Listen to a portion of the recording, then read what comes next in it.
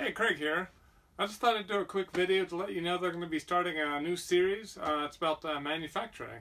Well, I'm still working out all the details of exactly what I'm going to be covering in the series, but of course it's going to be covering primarily machining. In my particular case, I'm going to be using the Tormach, the 770 Tormach. Other things that I'm going to be including in the series, of course, are going to be sandblasting. I just finished setting up my sandblasting cabinet.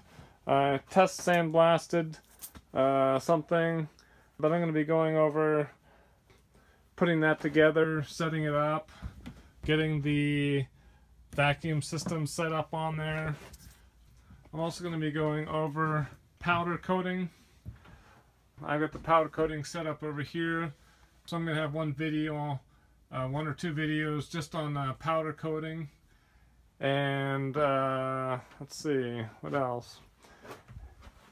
And of course I'm going to have another video on packing and shipping. So you can see I have that all set up over here. I'm also going to be doing some videos on material, sourcing material, raw material, and of course cutting the raw stock for, you know, to put in the machine.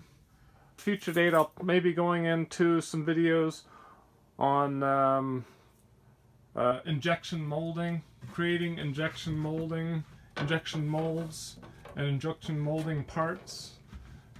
And of course, if anybody else has any other suggestions of things they'd like to add to the all the videos that I have in this series, I'm going to try and put them in a sequence of like conceptualizing the idea of what you're trying to make.